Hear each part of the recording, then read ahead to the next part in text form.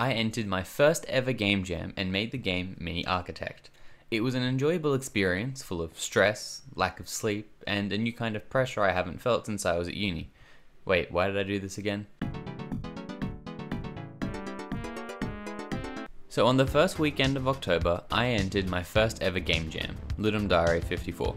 For those who don't know what Ludum Dare is, basically you get 48 hours to make an entire game based around a certain theme.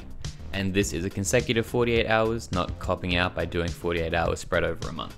This is hard mode. For this game jam, the theme was limited space. I had a bunch of ideas, but I settled on a game where you play as an architect drawing up house plans, but the house plans would have limited space to meet the demands of the picky clients. I felt like this was a unique idea that I could have a bit of fun with, but was also something quite doable for myself in the time frame. So I got to work. I started off with creating and destroying walls, which was surprisingly easy. Then I started working on the room calculation, which not only didn't go smoothly, but completely shattered my confidence. No matter how I tried to calculate the rooms, it just wasn't working. I tried linear sorting, creating sections and combining them, tracing walls, but it all failed.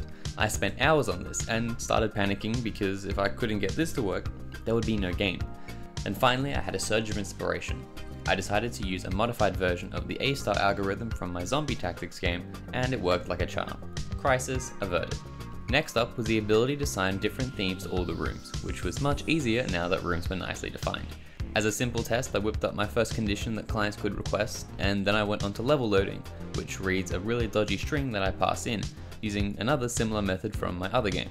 Honestly, the amount of base ideas that are shared between the two games is kinda crazy, and probably made my life a lot easier than I even realized. To wrap up day one, I mocked up all the UI that I wanted for the game and went to bed, knowing all my main features were done.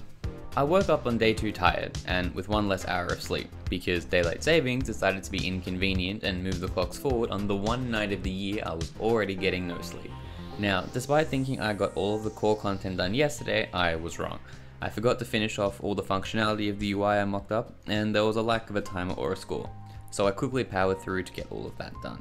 Then it was time for art. I made a bunch of icons for the rooms I wanted to have, and I made them grayscale so that they would inherit the relevant room color when I applied it, which worked surprisingly well. Then I whipped up the remaining UI, including a sprite for buttons, a request board, custom cursors, a wood panel, etc.